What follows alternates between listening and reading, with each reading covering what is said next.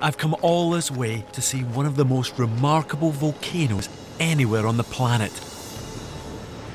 It's called Erta Ali.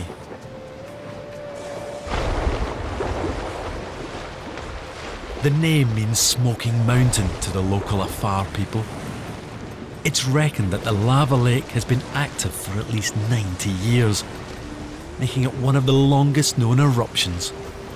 But no one's quite sure because it's only been properly studied for the last 40 years. I've been lucky to see a lot of volcanoes in my time, but I've never seen one that has a permanent lake of molten lava in its crater. But there's another reason why this volcano is very special. And to see that, I need to get down into the crater and see the lava up close.